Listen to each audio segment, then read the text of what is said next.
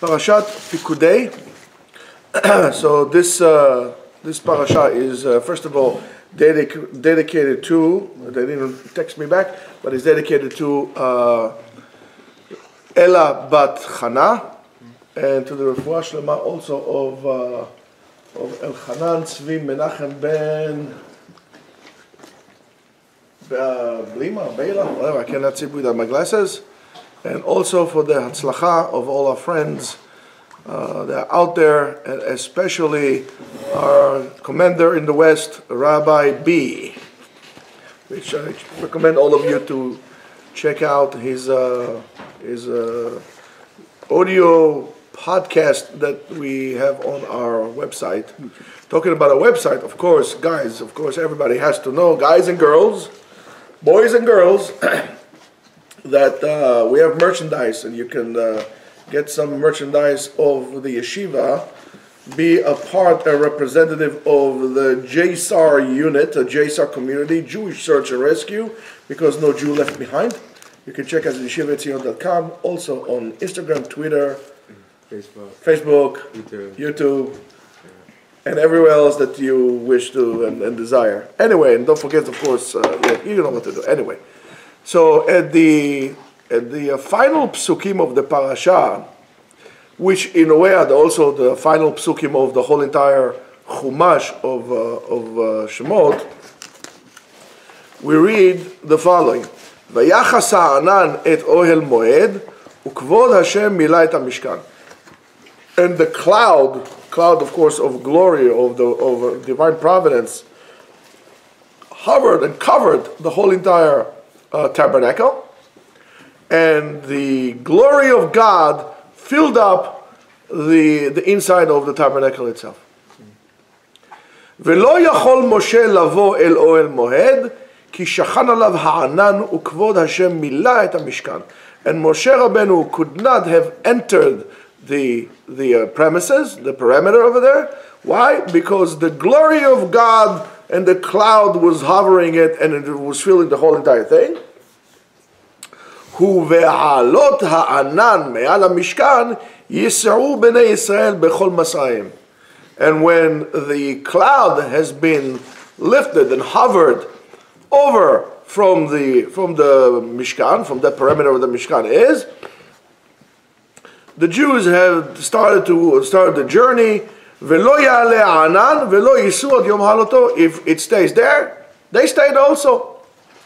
Why? Ki anan Hashem al hamishkan yomam ve'esh tiyeh layla bo le'enei kol bnei Yisrael bechol masayim. Because the cloud of God, the glory of God, is on the Mishkan, on the tabernacle at night, at day, and at night is going to be a pillar of fire, and everybody saw it all the time. All the Jews, everybody saw it all the time, wherever they traveled. And of course, there's something that it's quite wondrous in this whole event altogether, this whole ordeal altogether, because, listen, they put a tremendous amount of work into building the Mishkan. I mean, it was an effort, and it was expensive, and it was major. And imagine this, let's say you're building a giant house where you spend millions of dollars, and I don't know why you do that, but yet effort and so on and so forth. And all of a sudden, you get the CO to enter, and now you cannot enter. What is this? After this whole entire thing that they build, and everything was to dwell, so HaKadosh Baruch Hu, the glory of God, would dwell there, and the result is not even that they can't come near it. Even Moshe Rabbeinu, lo yachol likanes, he wanted to get in, but he couldn't get in. So it's like, it's strange. What was the purpose of all this? I mean, they should make like a big party, a housewarming. Everybody comes in, sees God, how you doing? You know, you bring a bottle of wine, bring a bottle of bourbon. You know, like we do. What kind of a thing is that? So the other question that we have: why is the Torah repeats later on and deals with the job or the duty of the cloud to be a guide for the Jews, right? When they travel through the desert, something that was already beforehand. I mean, they did it beforehand. When he came out of Egypt, we had the same thing. So why does the Torah repeating it to us now again? And I mean, even now the whole meaning. Amen. Even now the whole purpose is even greater because that shows the dwelling of Hashem within among Am Israel. So what's this whole concept all about? Oh, maybe let me just want to see if they answered me something, because I'm looking for somebody's name as well. So the name is, yes. So this is also the Refuah Shlema of Harav Yaakov ben Bela. And he should have tremendous refuah shlema, speedy recovery, and be quick to continue his holy work out there. Him and his family and everything that is with him. Now, so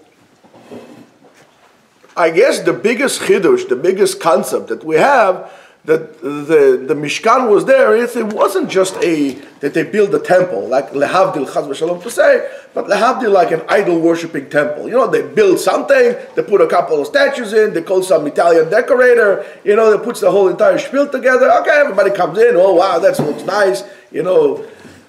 Here, the whole purpose was that they build it so Hashem will have a place here. I mean, that's by itself also a little bit bizarre.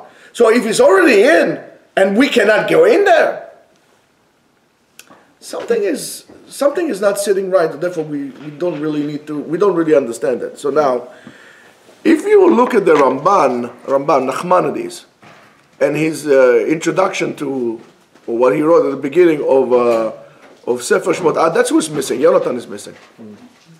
Yeah, text him, Sammy. Hello, Yeshua. Take over there some good stuff.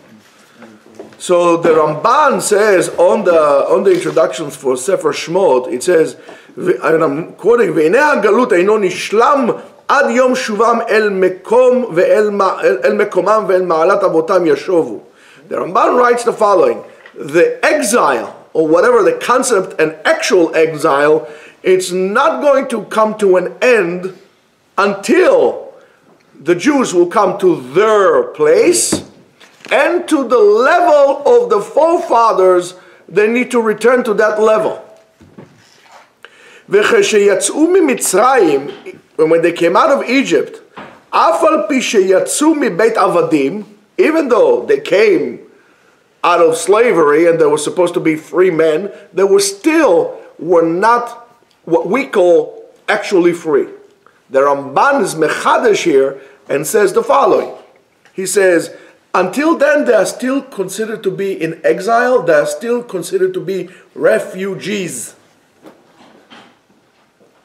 They're considered to be refugees. I didn't want to say it, but I'm going to say it anyway. There is a halacha that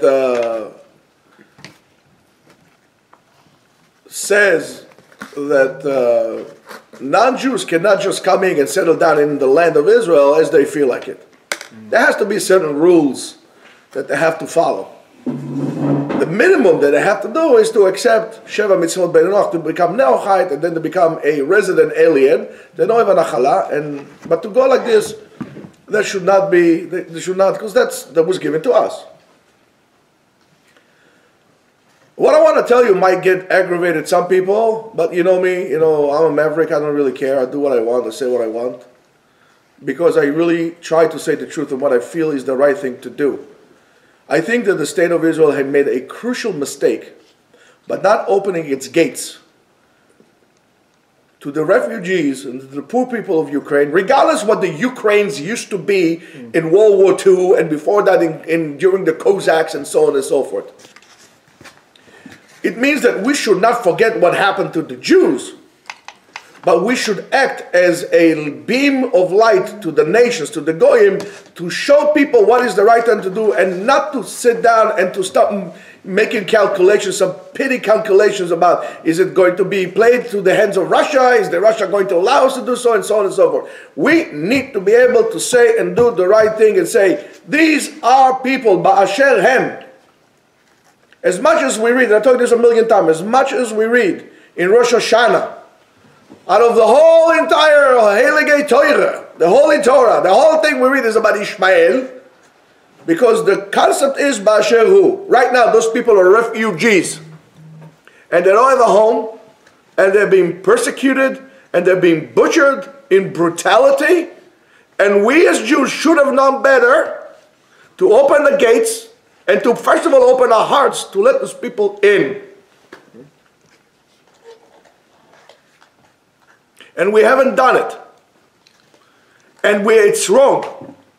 And we haven't said anything, even us as Jews here in America. It's not just about Israel. As Jews in America, we also have to come up and cry out and say, let those people in. They should come to America and settle down. We should help people when they need it. That's what we are Jews for. We didn't get that piece of real estate in Israel because God is a real estate agent. We got the place in the land of Israel to become a beacon of light to the nations. And this is our obligation, and therefore it's your obligation to open your mouth and to write to your senators, to your whoever it is. Yes, I know they don't read it, but whether they read it or not, it's not an excuse for you not to do it. Those people need to have a place. They need to be treated like people, because we do remember what happened to us when we were sent and no nation opened the doors. They were sent back to the chambers. And we should learn from that. We know how it feels. And I'm very upset about this. Yes, I know the Ukrainians. We know the stories of the Ukrainians. But we also know as the Jews, and I know what happened, and now that we are in a position to let people in, we must, not have to, we must open the doors. If not, it means that our heart is closed. And I therefore urge everybody to do that. Going back to the, and I'm going to tell you something, and I'm sure those people that I just said for the Refuah Shlema, they also hold the same way, because they are very dear people to me, at least. So, you know, we need not only, somebody told me today, I think, you know, whatever, I don't want to get into this. Let's just go back to this parasha. There is by the way, there's a difference between what we have to do and what we need to do, and then what we must do. This is begeder must. We must do that. America, for crying out loud, it's so big. We can have, you know, 1 million Ukrainians inside. We can do it. HaKadosh Baruch Hu, God will help America to sponsor those people. I mean, anyway, we sponsor 14 million illegals from every area in the world. And they were not refugees. Let those people in. Why is the door closed? Well, it's like too hard for the United States to send, you know, a whole bunch of like C-10, you know, Galaxies to put them in and ship them in, send them with jumbo jets, with 77, with 78-7, and just bring the people in, for crying out loud. That has to stop, and we need to open our mouths. So now, so they are considered to be exiled. Why? Ki hayu be'eretz lo lahem, because they were in a foreign land, nevochim, they were confused in the desert, they didn't know where they're going. Ukeshebau el har Sinai, when they came to Mount Sinai, and not the hospital, the one in the desert, ve'asu mishkan, and they built the tabernacle, ve'shav HaKadosh Baruch Hu, and HaKadosh Baruch Hu returned, and he bestowed upon Am Yisrael his holy providence. Then they reach the level of the forefathers. We need to do the same thing. And the key for that, of course, is to be united. That's without a doubt. And that is when it says, the secret of the concept of Eloka ale Elohem. God is hovering over the tents, each and every one of us, and the households. Vehem hem hamerkava, and they are the chariot of Hashem. So therefore, you could become that also. You could become a chariot for holy providence in this world. That you introduced us into this world by doing chesed, because we did say olam chesed imaneh. We have to build a world of chesed. And we need to internalize and understand that. The fact that you are free doesn't mean that you have a home yet. It says, Ve'az nichshevu ge'ulim. Golim is exile. Ge'ulim. When you put the aleph of Hashem inside, you have a geula. When you make yourself into the merkava, you become the geula, you put Hashem into your life, you are considered to be redeemed. Velachem, and therefore he says, Nishlam hasefer hazeh. This book was concluded with that. Behashlimo inyan hamishkan uve'eyot kvod Hashem maleh oto tamid. And because of that, that's the last part of the parasha. Behold, the whole exile of Egypt, and going to exile, and coming of Mitzrayim, and going to the desert was only to do that. But true redemption only comes when you introduce God into your life. And I'm going to tell you something. How do you introduce God into your life? You don't say, hey, you're doing God, just come in. It starts with something very simple, with intent that we have. For example, first thing you do in the morning. What do you do in the morning, first of all? But you look at your telephone? No, you get up. Modani beseder. Then after that, you do Netilat Yadayim. Netilat Yadayim is the same thing as the Kohen did in Beit HaMikdash. You starting your day with sanctifying yourself to Avodat Hashem. And everything that you do from that point has to be for the sake of Hashem. You have to have an intent. You have to have a reason why you do certain things, and that only have to be directed to Hashem. So one thing, for example, if you want to prevent yourself from doing the wrong thing, is what? Ask yourself a question. And the thing that I'm about to do, is God's going to tell me, "Attaboy, that's my boy"? Or you're going to say, "What is this?" Is what you're about to do is going to be glory to God? Is going to be glory to your nation? Yes, do it. No, don't. And that's the whole concept of Chilul Hashem. Chilul Hashem is, everybody knows you're a Jew, but you are desecrating Shem Hashem, ki Shem Hashem nikra alechem, because the name of God is upon you. Chilul mishum, unholy. And we can't do that. And you have to be very careful.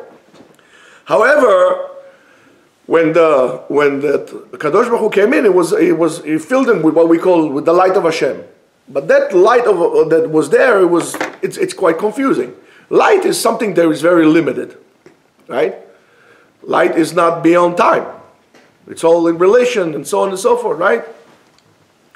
So therefore, how could that light that HaKadosh Baruch Hu refers to and that we will come to and the Torah talks about it, could hold within itself a concept of what we call Ein Sof, eternal. It's really impossible, because it says, Hinei hashamayim u'shmei hashamayim lo yachalkelucha, af ki habayit hazeh. The whole entire universe cannot hold God, not even this house. So how is it possible that God put himself inside the house? Okay?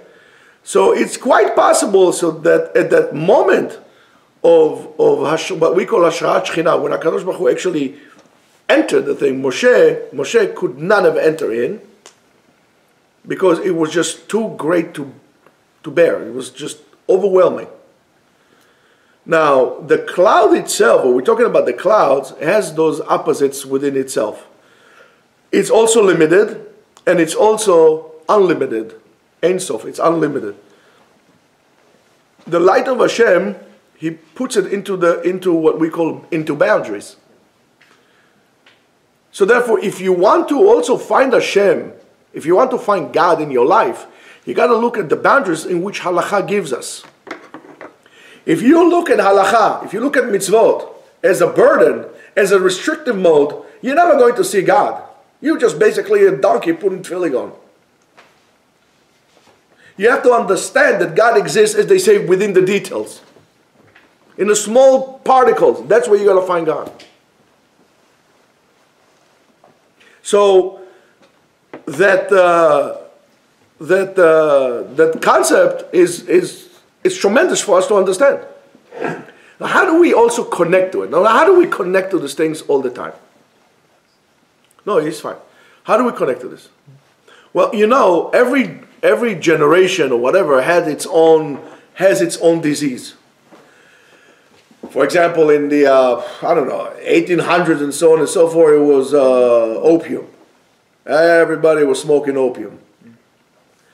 In the 20th century, the greatest disease was smoking. Everybody was smoking. The smoking is bad for you. I don't care what you smoke. Smoking is bad for you. And for me, it's so pathetic to think that people think that smoking pot is actually good for you. I mean, you have to be a moron to think that. Because the same thing as if I'll tell you that smoking cigarettes is good for you because it's good for digestion, because that's they believe. People at the time believed that smoking is good for your digestion. Oh, smoking is good for me. You know what you do to your lungs? It's like putting your mouth into an exhaust of a truck. It's bad for you. It's just an excuse that you make. Oh, it's good for me. It's bad for you. But in our time, in the 21st century, the greatest disease is sitting down, not moving. Sitting on your phone, you don't have to. I mean, you that's why it's good to have books. You know, like this. You want a book like this, you have to get up and get it. But when you have the phone, all you gotta do is this. Hold on 1 second. Oh, let me see. Oh, Ravavat Yeshua. Oh, this Safari, everything. I don't have to get up. The whole entire world is in my fingertips. Let me put my phone back to the holster. Right. So in our generation, sitting down, not moving, is the death sentence, is the cancer of our generation. And what does that mean?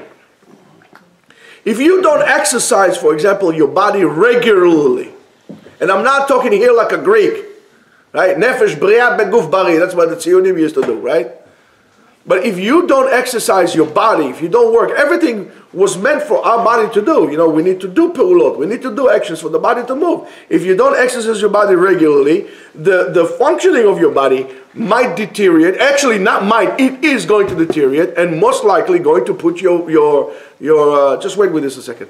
Just put yourself into a state of great danger. Cholesterol will go up, blood pressure will go up, this will go up, and so on and so forth. So you need to exercise. You need to be in movement all the time. And of course the question is, if that is only for the body, or this is also true for our soul, for our spirit, and for our awareness.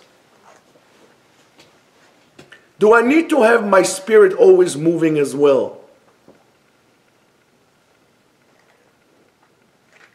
And I'm going to tell you where the mistake is, because there is a parallel universe between the spiritual world and the physical world. And whatever works here works there as well. Now, how much do we always want to achieve the destination, the final stuff, the final spot? For example, I'm sure you all remember how eager you were and your parents were also to celebrate your bar mitzvah. Wow, it's bar mitzvah. Or when to find a job, or to finish college, and so on and so forth, to get married,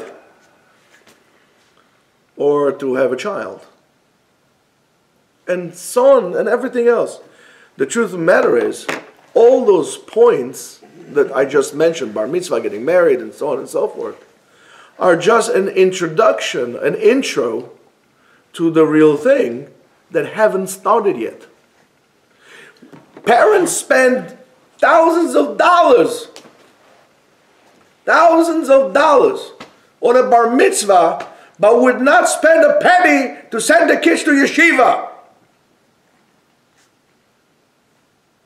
Parents will spend thousands of dollars on bar mitzvah and try to get a deal on tefillin. What happened to the education? The bar mitzvah is just marks you the starting point of what you need to do. And what you need to do is to educate your kid. But what happens? We send our kids to schools, we send them to Yeshiva, we don't want to do the job, hey, I'm paying you, you educate my kid. It doesn't work like this. Who celebrates the bar mitzvah? The principal at the school or you? Buffoons. Yeah, and get married. Okay, got married, mazal tov. I mean, like idiots, people are spending $200,000 on weddings. Never even bothering to give their children the proper tools to deal with marriage from this point on. This is just an introduction. And there's something for us to learn from that as well. Right? We always concentrate on the final point and not on the journey. Even Aerosmith knew life's a journey, not a destination. Right? That's what it is. Life is a movement, a constant movement. Our end point is our death. And along the line, there are certain markers that we do to celebrate those things. But what's important is the journey. So, okay, so a person had a child. So now what? Going to hand it to somebody else to educate him?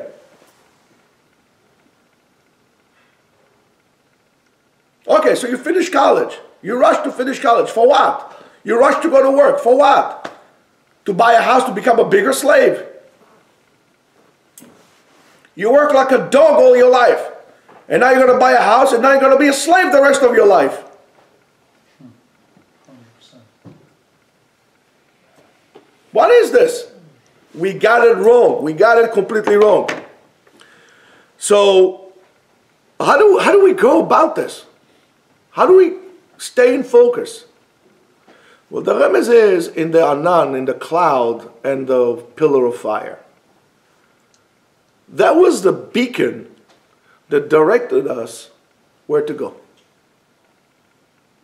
So we need to concentrate on the light of Hashem to connect ourselves, lidabek, to attach ourselves to that light of Hashem in order, Rabotai, not to get lost.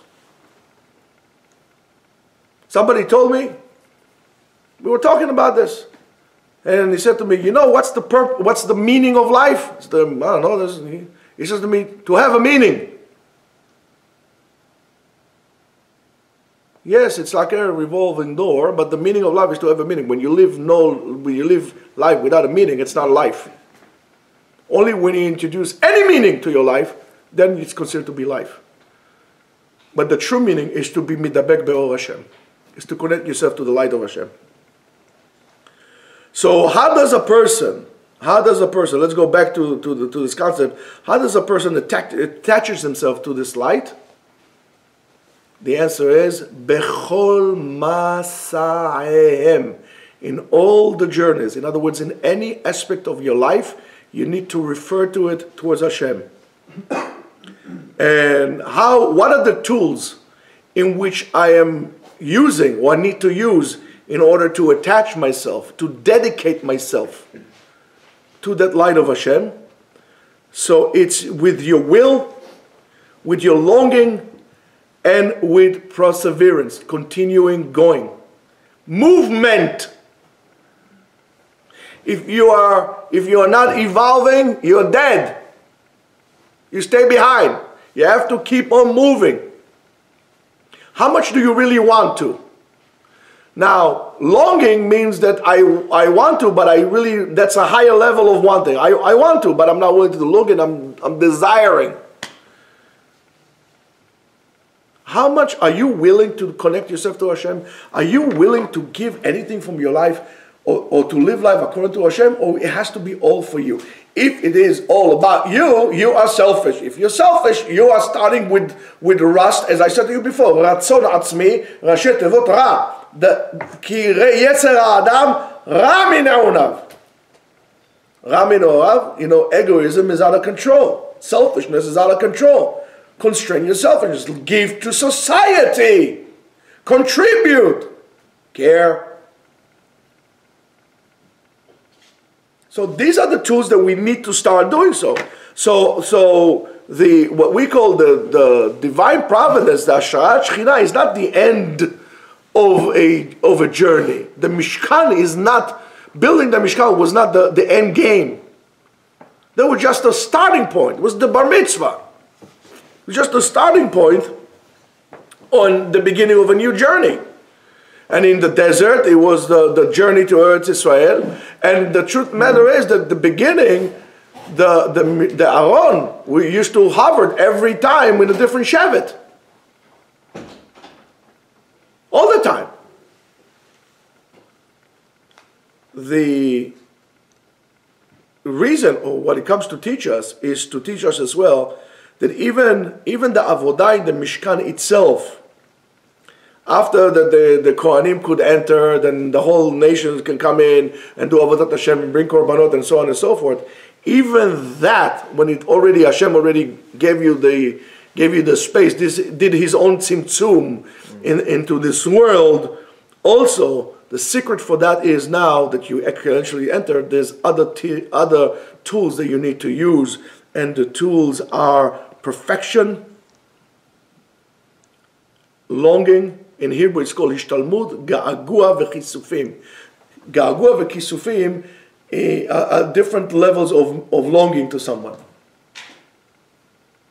And in nichsaf, I'm with all my koach, with all my entity, I'm longing to dwell in the house of Hashem, to be in His midst, to direct my life towards Him, to make His will my will.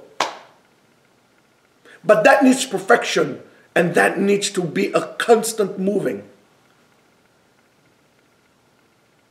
Never think that you reach the Nachala, you reach the promised land, and you made it. Because look at what your forefathers did. Look at their level. And you're not there yet. Le'olam lo ta'amin ba'atzmecha ad yom motcha. Until your deathbed, don't believe in yourself that you are free of work. Right? So when we yearn to reach a certain level, right? That's very good. People tell you should reach for example, here I'll give you an example for Sam, a martial artist among us. Right? Sam always heard, I'm sure, right? I want to be a black belt. And when you go to people that they want to, for example, learn martial arts, is, why are you coming to learn? I want to be a black belt. Okay, so it's another guy, pay your dues and let's go. When a student comes to you and he asks you why you want to learn martial arts or whatever it is that you learn in martial arts, karate, taekwondo, he says, because I want that way of life. That student, you should teach him for free. We should not strive for certain points. We should strive for a way of life. To be a Jew doesn't mean to just do this and do that and reach certain milestone in your life and check another check and then another check and then another check. Is a way of life. That's how you live. Being Eved Hashem is a way of life. The concept of a way of life hardly exists in the West. But it is our way. Torah is a way of life. It's not a theology. It's a way of life in which all aspects of your life have a Torah perspective to them. From the day that before you conceived until the day after you die. It's all aspects are covered.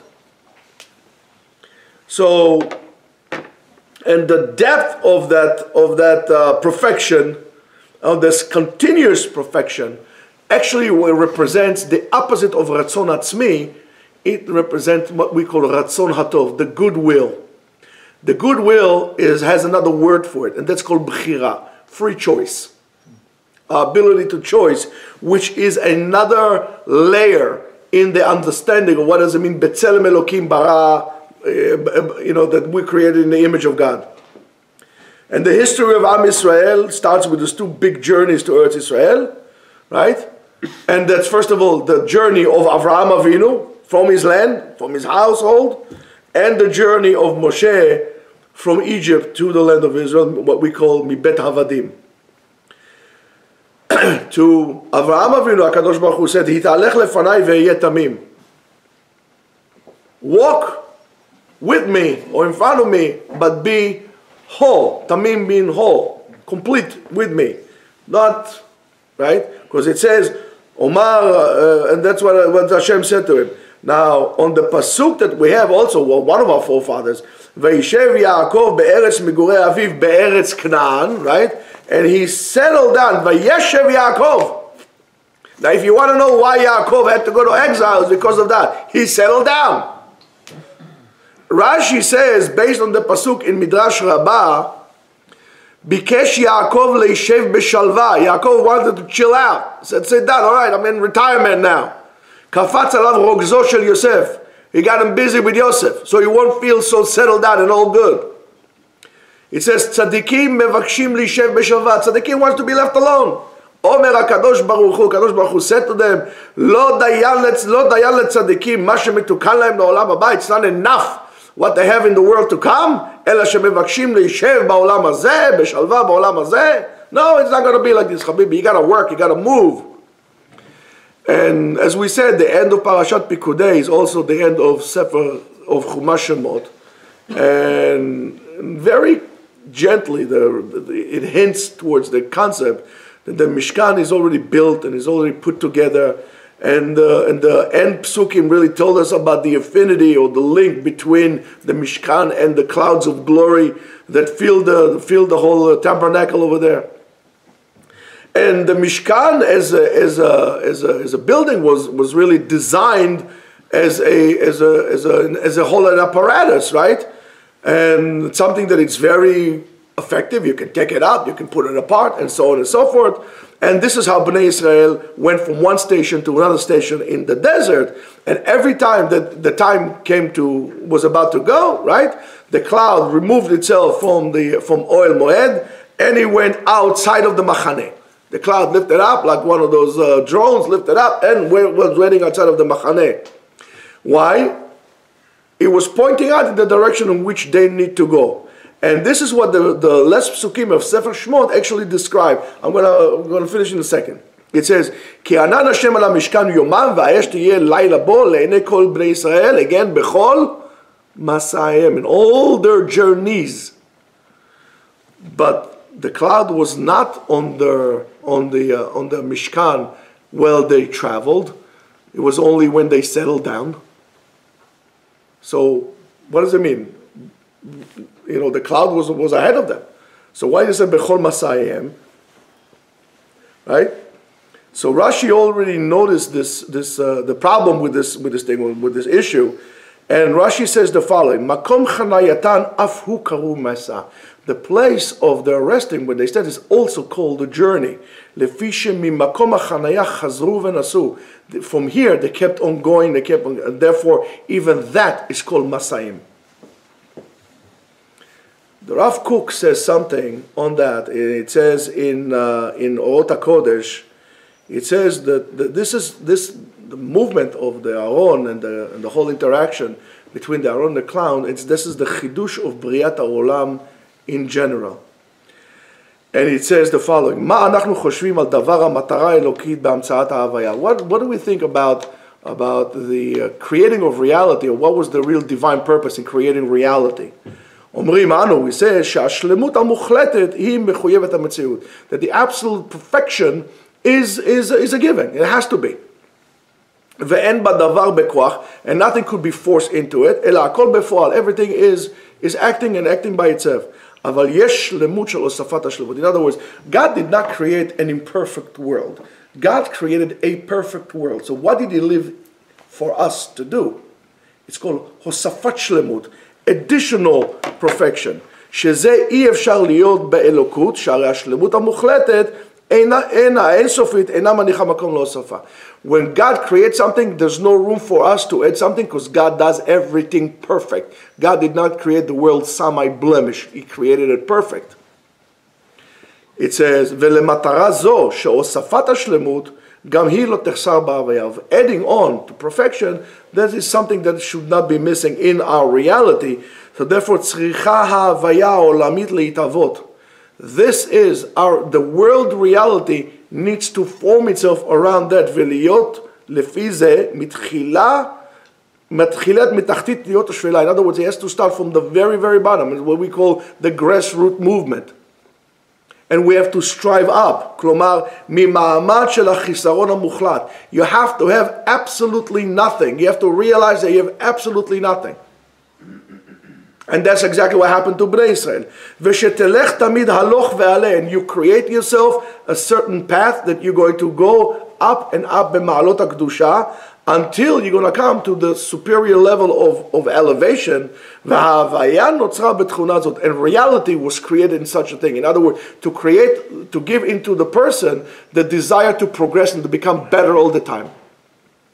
That is within you. The world is already perfect, but for you it seems that it's not by HaKadosh Baruch Hu creating this. That's why a person wants to become better and to become more and so on and so forth, and become more advanced and smarter and richer and so on and so forth.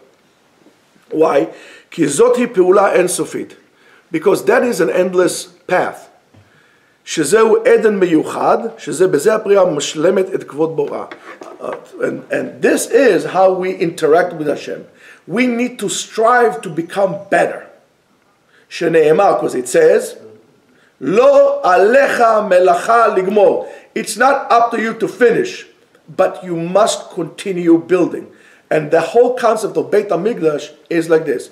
דור שלא נבנה בו בית המקדש. It says a generation in which Beit HaMikdash was not being built. Nivna, being built. It doesn't say on a generation שבית המקדש לא בנוי. Nivna. To show you that everything in this world is a process. And the process has to be a process of perfection, to try to perfect yourself, to strive to a divine purpose, which is getting closer to Hashem. And Rabotai, this is what we need to do. As much as a person, that's why people want to become greedy or become this or power and so on and so forth. But to take this ability of wanting to become better should be directed not towards the chomriyut, materialism, but rather to get closer to Hashem. If a person wants to become, he's power hungry or he's greedy, he needs to know that he has this, or he, for example, desires kavod all the time. He needs to know that he has this ability within him. He just needs to direct it to the right place, to the light, to Hashem. And that is the message of this parasha. So, Rabotai, have Shabbat Shalom. And please don't forget to send the emails as the way we said.